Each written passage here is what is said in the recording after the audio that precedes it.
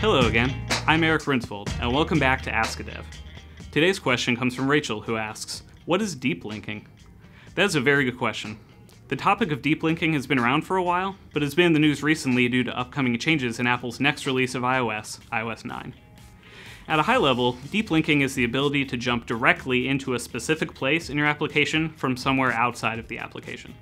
For example, if a friend sends you a link to a great new restaurant on Yelp, clicking the link on your phone would open the Yelp app and would load the page with information about the restaurant.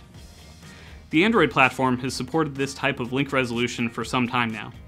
If you're an Android user, you'll be familiar with the disambiguation dialog that appears when you click on a link, asking you if you want to open the content in the browser or in the app installed on your phone.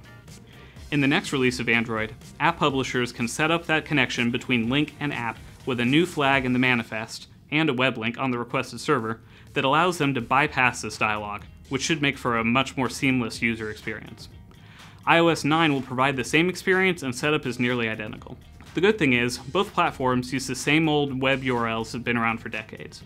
So if you don't have the app installed, if you click the link you won't get an error, you'll just be taken to the web page as expected. But what if, as a developer, you want these users to be able to download your app instead? Currently, neither Apple nor Google have a streamlined solution to this problem, so we turn to third parties for now. One such solution provider is Branch. Branch lets you configure all of your app's various destination links in one place. Then, when a user clicks on this special branch link, their service detects what device you are using and whether or not you have the app installed, and routes you directly where you want to go. If you don't have the app installed, it will direct you to the store, and then bring you to your desired content after installation. If you do have the app installed, then it links the user directly to the expected destination. Another instance of deep linking is linking between apps.